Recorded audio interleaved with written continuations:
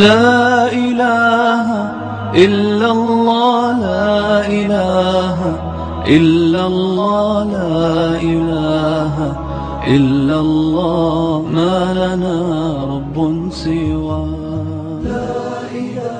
إن الحمد لله نحمده ونستعينه ونستغفره ونعوذ بالله من شرور أنفسنا ومن سيئات أعمالنا من يهده الله فلا مضل له ومن يضلل فلا هادي له وأشهد أن لا إله إلا الله وحده لا شريك له وأشهد أن محمدا عبده ورسوله.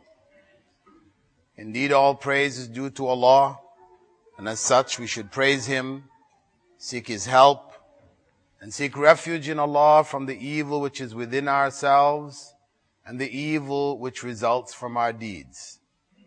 For whomsoever Allah has guided, none can misguide, and whomsoever Allah has allowed to go astray, none can guide. And I bear witness that there is no God worthy of worship but Allah, and that Muhammad sallallahu alayhi wasallam is the last messenger of Allah. Inna asdaq al-hadith kitabullah. Indeed, the most truthful form of speech is the book of Allah. Wa khayra hadi Muhammadin sallallahu alayhi wasallam. And the best source of guidance was the guidance brought by Muhammad sallallahu alayhi wasallam. Wa sharra al-umuri muhdathatuha. And the worst of all affairs are the innovations in religion. فَإِنَّ كُلَّ مُحْدَثَةٍ بِدْعَةٍ. Indeed, every innovation in religion is a cursed innovation, bid'ah. وَكُلَّ بِدْعَةٍ ضَلَالَةٍ. And every innovation in religion, cursed as it is a source of misguidance. وَكُلَّ ضَلَالَةٍ فِي النَّارِ. And all misguidance ultimately leads to the hellfire. Brothers and sisters, today we continue our series looking at the pillars of Islam and Iman, but from a moral perspective. As we said, when we began the series looking at the pillars of Islam, Prophet Muhammad sallallahu alayhi wasallam summarized the essence of the religion from its beginning to its end as a moral message, when he said, إِنَّمَا بُعِثْتُ لِأُتَمِّمَ مَكَارِمَ الْأَخْلَاقِ. Indeed, I was sent only to perfect for you the highest of moral character traits. And when Aisha, his wife, radiallahu anha, was asked what was the Prophet's character like, how was his moral character, she said, كان خلقه القرآن. His character was the Quran. All of the moral attributes which he displayed, they were manifestations of the message of the Quran. He implemented those messages, the messages of revelation, in his day-to-day life, in the way that he dealt with his existence. The way that he dealt with Allah subhanahu wa ta'ala, the way he dealt with his family, with his children, with his neighbors, with his enemies, in the court, on the battlefield, during Hajj, in his prayers, and how he dealt with the creatures around him in the society, how he treated the animals that he rode, the animals which he had slaughtered for food or for religious rites.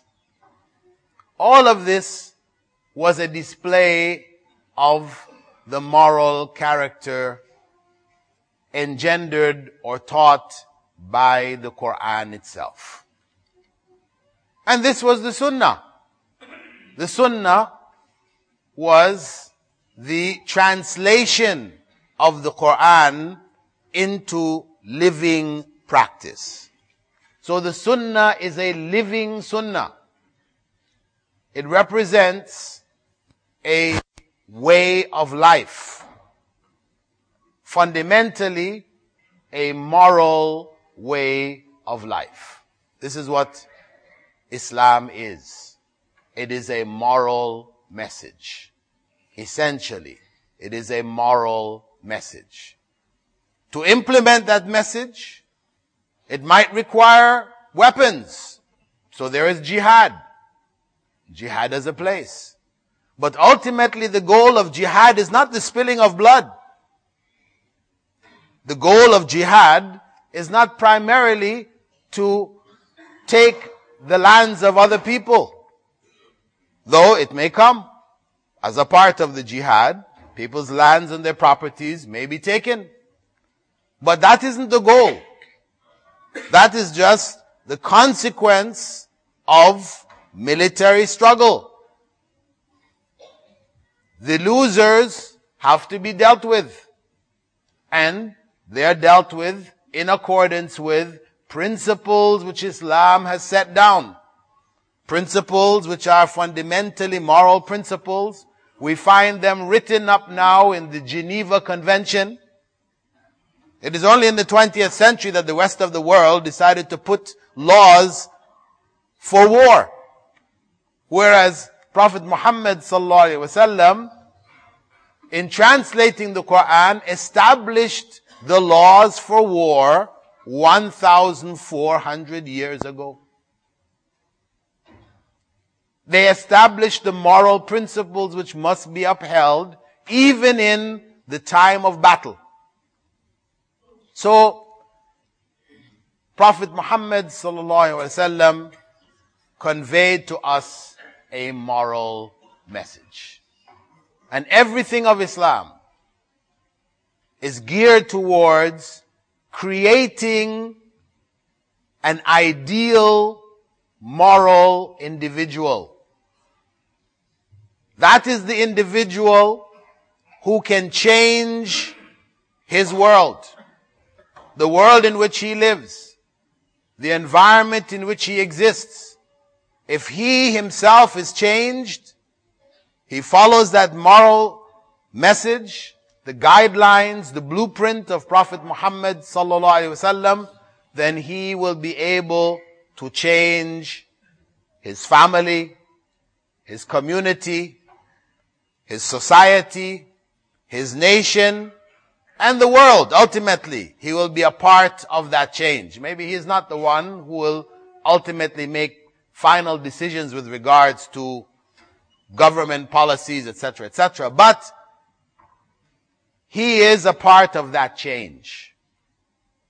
And that change begins with the individual.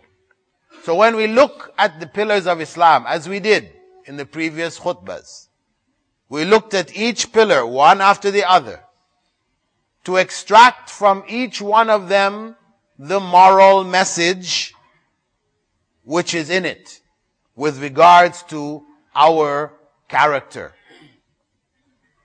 What should be our character with regards to salah, fasting, hajj, zakah, the shahadatan?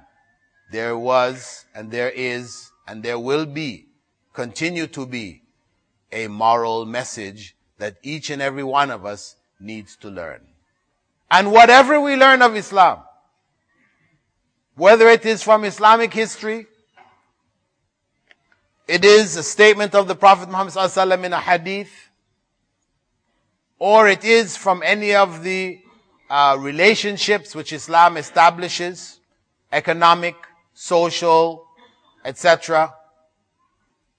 Each and every instruction, each and every bit or piece of information carries with it a moral message. Meaning, there is something in it for us to apply in our daily lives. And that's what we need to know. Because knowledge which we don't apply becomes useless knowledge. And Prophet Muhammad sallallahu alaihi wasallam used to say, Allahumma inni a'udhu bika min ilmin la yanfa'. O Allah, I seek refuge in you from knowledge which is of no benefit. Now that knowledge which is of no benefit could be useless knowledge in the sense that it's false knowledge. Or it could be useful knowledge and beneficial knowledge, but we just don't apply it.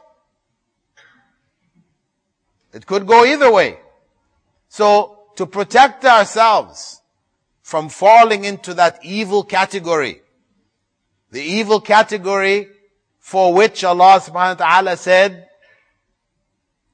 or taught us in our daily prayers to say, اهدنا الصراط المستقيم الصراط الذين أنعمت عليهم غير المغضوب عليهم ولا الضالين. Show us the straight path. This is what we ask for 17 times every day, at least. Show us the straight path. Most important thing to ask for in this life. Straight path is what? That moral path. Where we do the right thing. We make the right decisions. We ask for that. And then Allah goes on to clarify who is on that path. Sirat alladhina an'amta alayhim. Those, the path of those who you have blessed.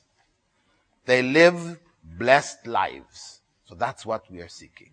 غير المغضوب عليهم, and not the path of those on who is your wrath. Who are they? They are those who have knowledge which they don't apply. The prime example is that of the Jews, who received the knowledge. They know what that knowledge, that message was, but they didn't apply it. وَلَا الضَّالِّينَ, and not the path of those who have gone astray. Due to what? Ignorance. Not having knowledge at all. Following misguidance. And the classical example of them today are the Christians, who follow a religion, not the religion which Prophet Jesus brought, but a religion which was fabricated after his time. So the very things that he spoke out against, they promoted. And the very things that he did, they didn't do. He called them to the worship of one God, and they called people to the worship of him, calling him the one God. He worshipped one God, and it is recorded in their distorted gospel that he did, falling down on his face, as we do in sujood. He worshipped the one God. But today, the mass of Christians worship Jesus. How farther astray could one possibly get? So we ask Allah to protect us from that. And as Prophet ﷺ had said, Talabul ilmi farida ala kulli Muslim, seeking knowledge is compulsory for every Muslim. And that's why he made it a religious obligation on us. That each and every Muslim should know his or her religion. Not enough for us to say I'm Muslim because my parents are Muslims. It's not enough. Because Allah will not reward us for our parents' Islam. He will question us for what we did. They get their reward for what they did, and we will get for what we do. So moving on, having completed the 5 pillars of Islam, we now move on to the 6 pillars of Iman. They are belief in Allah, belief in His angels, belief in His books, belief in the messengers, belief in the last day, and belief in destiny. These 6 pillars, which constitute the pillars of faith, the foundation of Muslim belief, were identified 1,400 years ago. They are not pillars which people agreed upon after Prophet Muhammad ﷺ's death, where there were discussions and people had meetings and eventually they came up with these 6. No. Like the 5, they were taught by Prophet Muhammad ﷺ in his own lifetime. And that is what unites Muslims throughout the world. And that is what holds Islam intact and will continue to hold it until the last day. So the first of the pillars of faith, belief in Allah. Brothers standing, either you come in and find a place, or you find a place outside. Don't leave the door open. And make sure you make 2 units of prayer before sitting down. Belief in Allah. What does it mean? First and foremost, it means belief in Allah's existence. Belief in Allah's existence. Belief meaning having certain belief. A belief which is free from doubt. A belief which a person feels confident about. There are people today who would promote the idea that belief in Allah is illogical. It's blind faith. That everything actually points to there being no God. However, one should be certain that belief in Allah, belief in God's existence is logical. It is reasonable. And in fact, it is the disbelief in Allah's existence which is illogical. Which is based on blind faith. Belief in God's existence was held by the founders of logic, the Greeks, ancient Greeks, Plato and Aristotle, leading thinkers amongst the Greeks who are revered, virtually worshipped by Western civilization. They argued logically for the existence of God. Logically. Using pure logic, they argued there must be a God. So we ask those who say it is illogical to believe in God, what happened with Aristotle and Plato, the founders of your logic? So we should have no doubt that what is proposed by others, that this existence that we live in is a pure result of accident, this is illogic. It goes against all of our mental processes. When a person walks on the beach and he or she sees a footprint in the sand, what comes to mind logically? If we think in terms of those who say belief in God is illogical, belief in accident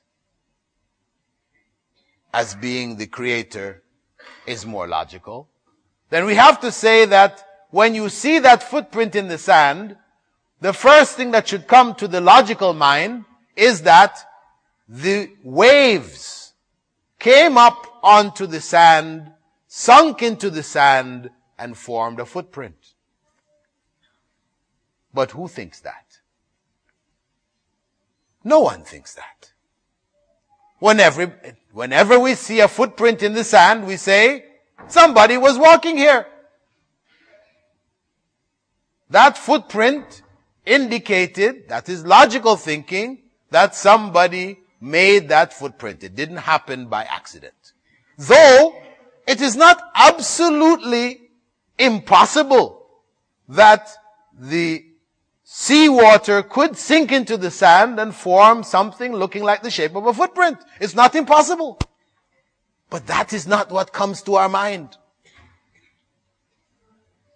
So those who claim the whole of this existence is a result of an accident, that is what they're trying to say.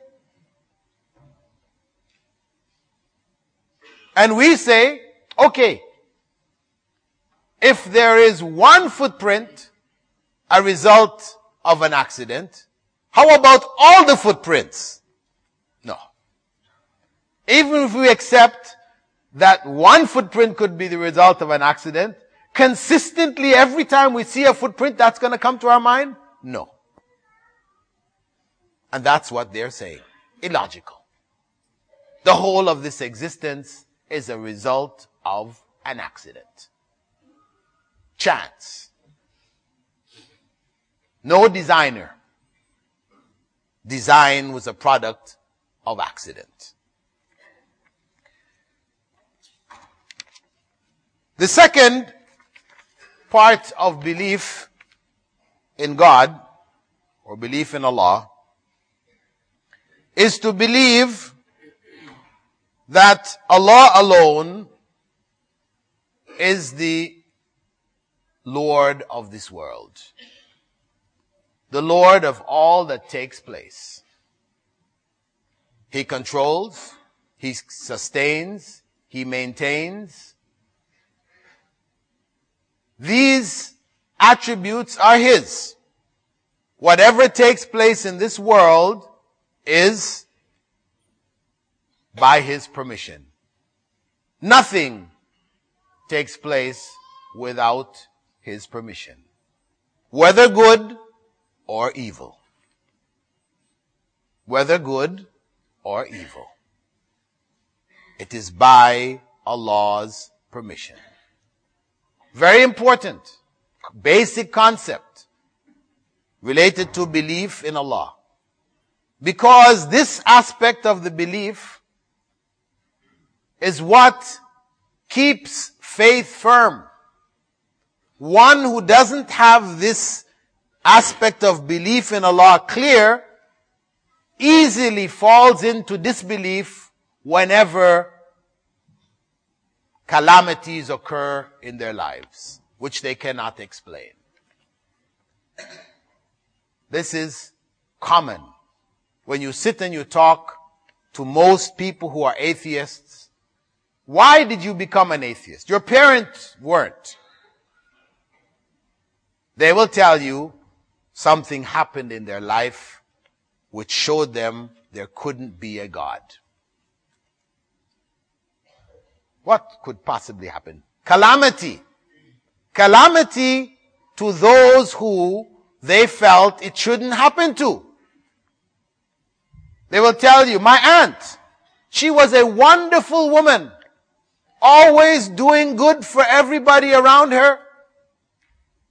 Then one day she was walking across the street and a bus came and just killed her. Why? She was a good person. There are other people around who were evil. My uncles, other relatives, evil. But they lived comfortable lives. They didn't suffer what she suffered. How could there be a God? Where is the justice here? So a person falls into disbelief because of it. And I remember years ago, when there was an outbreak of hoof and mouth disease in England, and they had this picture of a little girl who had a plaque in front of her, and she had some places which were circled. And she said, the arrow pointing to it saying, "These are my tears." Her tears. And she had a question. She was standing there with this placard. Her parents were standing behind her.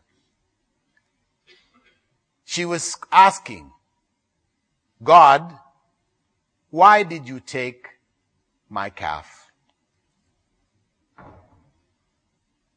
They were killing, because of course, hoof and mouth disease is, or it was what's that other, mad cow disease, which had spread. They were killing the animals, right? Left and right to get rid of them, to stop this disease from spreading. So, she had a calf.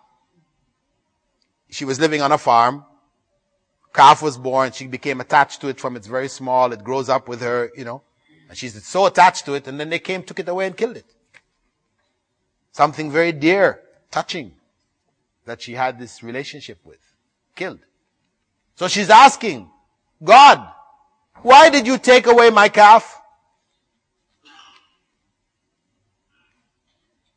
What was his sin? What did he do?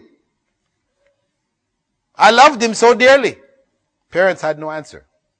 Just standing behind. That is the beginning of disbelief.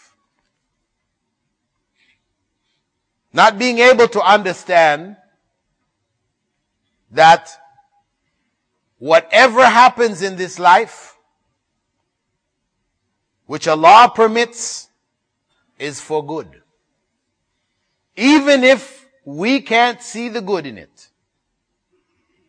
Whatever happens in this life, in our lives, in the lives of those around us, is for good. Even if we cannot see the good in it. Many times we can see the good, and we say, oh, mashallah, that thing which happened and I was upset about, I see some good came from it, so I say, alhamdulillah, it was a good thing after all. This happens all the time. But there are times when things happen where we can't see the good in it. And this is the time when our faith is tested. And that is part of belief in Allah. To believe that whatever takes place in this world is ultimately for good. Satan. People ask, why did God create Satan? Didn't he know before he created him that Satan would refuse to bow and would tempt Adam and Eve to disobey Allah and eat from the tree? What can you say? If you say no, then you're saying Allah doesn't know all things. Of course he knew. So why then would Allah create this being who would become evil? He didn't create him evil. He would become evil and cause evil. Knowing that this is going to take place. Why would he do that? Because from Satan's evil came great good. What was the great good? The great good was that when Adam and Eve ate from the tree in disobedience to God, and they recognized their sin, and they turned back to Allah based on the words of repentance which Allah told them, that repentance was one of the greatest acts of worship that we as human beings can do. Turning back to Allah in repentance is among the greatest acts of worship that we can do. Prophet Muhammad sallallahu alaihi wasallam said, "At-ta'ibu min adh-dhanbi kaman la dhanba lah." One who repents from sin is like one without sin. I ask Allah to forgive myself and yourselves, to cause our hearts to turn back to you, O Allah, in repentance, as only you can forgive our sin. أقول قولي هذا واستغفر الله لي ولكم ولسائر المسلمين من كل ذنب فاستغفروه إنه هو الغفور الرحيم. Alhamdulillah, wassalatu wassalamu ala rasulillah. All praise is due to Allah, and may Allah's peace and blessings be on the last messenger of Allah. Belief in Allah also involves belief that He alone deserves our worship. That Allah alone deserves our worship. إِيَّاكَ نَعْبُدُ وَإِيَّاكَ نَسْتَعِينُ. You alone do we worship, and from you alone do we seek help. That is the central principle of faith that is required of us in belief in Allah. And this was the essence of the messages of all of the prophets of Allah, calling people to the worship of Allah, to dedicating their lives to Allah, to living God-fearing lives, lives in which we are conscious of Allah in each and everything that we do. Because for a Muslim, all of his or her life is supposed to be worship. From the time that we get up in the morning till the time we go back to sleep at night, playing with our children, relating with our husbands and wives, feeding our animals, working, interacting socially with our neighbors. All aspects of our lives is supposed to be worship of Allah. As Allah said, قُلْ إِنَّ صَلَاتِي وَنُسُكِي وَمَحْيَايَ وَمَمَاتِي لِلَّهِ رَبِّ الْعَالَمِينَ. Say, indeed, my prayers, my sacrifices, my living and my dying are for Allah, the Lord of all the worlds. That is the life of the believer, of a true Muslim, one who has submitted his or her will to Allah. Meaning that in whatever we do, we try to understand what it is that Allah has required of us in this act, this thought, this word. What is it that Allah wants from us? If we do that, then we turn our lives into worship. Prophet Muhammad sallallahu alaihi wasallam gave us no end of supplications to make from the time we wake up in the morning till the time we go to sleep at night. Why? All these supplications, when you look at yourself in the mirror, when you go into the bathroom, when you go to eat, when you leave your house, when you enter your job, and so on and so forth throughout your day. Prophet Muhammad ﷺ has given us supplications, prayers to make for each and every occasion of our lives. Why? In order that we be conscious of Allah in the things that we do. As Allah said, أَقِمِ الصَّلَاةِ لِذِكْرِي. Establish the prayer for my remembrance.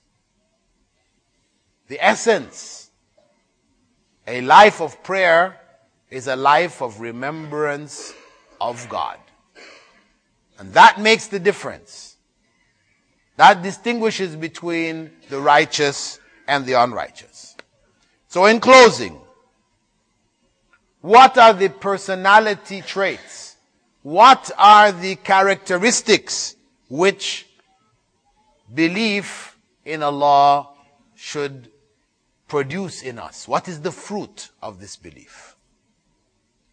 The fruit which is seen in the life of Prophet Muhammad sallallahu alayhi wasallam, about whom Allah stated in the Quran, Inna Allah wa malaikatahu yusalluna ala nabi. Indeed, Allah and the angels praise the Prophet sallallahu alayhi wasallam. Ya ayyuhalladhina amanu sallu alayhi wa sallimu taslima. O you who believe, seek Allah's peace and blessings for him.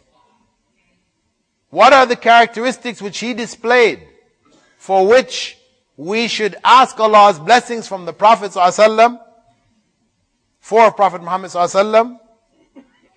First and foremost, it is, as we mentioned, the God-conscious character. One who is conscious of God. Meaning that when we sit and we talk with this individual, no matter what he's talking about,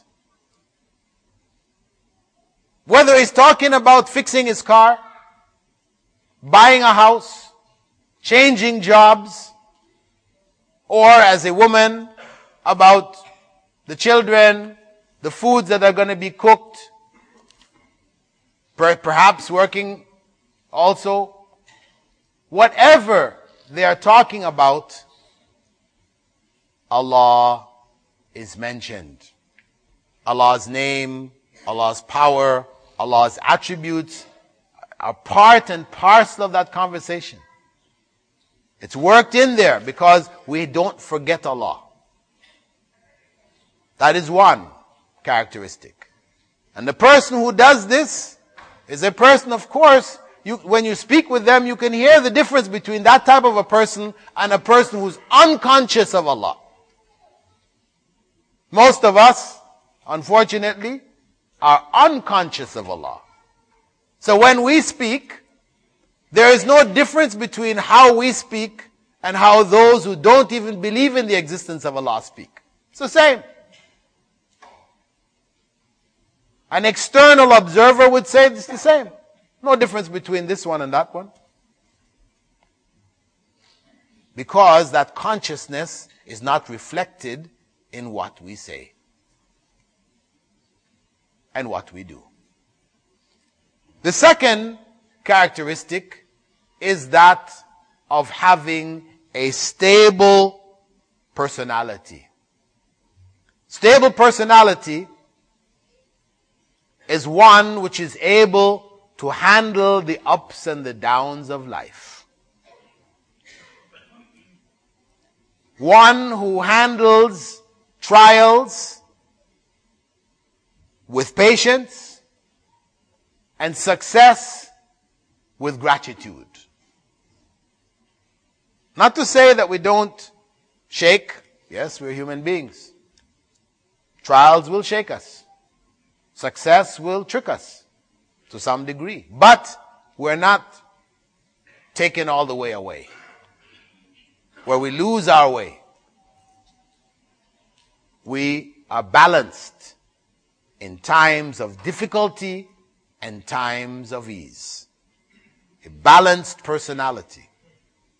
When you read about other people who don't have this consciousness of Allah, when trials happen, like some years back in the US, when there was a crash in the stock market, you read articles in the paper, so many stockbrokers jumping out of windows. Suicide. One particular individual they spoke about, this guy had funds of like $5 million. The market dropped, so he only ended up with $1 million. He lost $4 million. And he was jumping out the window.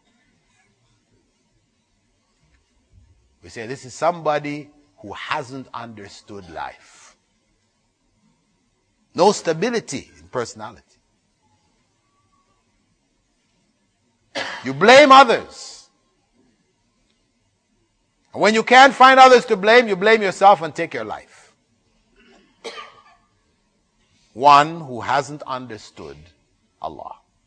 Character in this regard is weak, lost. I ask Allah subhanahu wa ta'ala to give us character of God consciousness, to make us aware of Allah subhanahu wa ta'ala in all of the various acts and thoughts and deeds of our lives. I ask Allah subhanahu wa ta'ala to make our hearts connected to Him, to keep us conscious of Him, to make our last words in leaving this life remembrance of Him, to keep La ilaha illallah on our tongues, and to keep it in our hearts, and to keep it in our lives. And I ask Allah to give us stability in our individual lives, to help us to handle the difficulties, and to help us to be thankful to Him in the times of blessing and ease. Aqimus salah.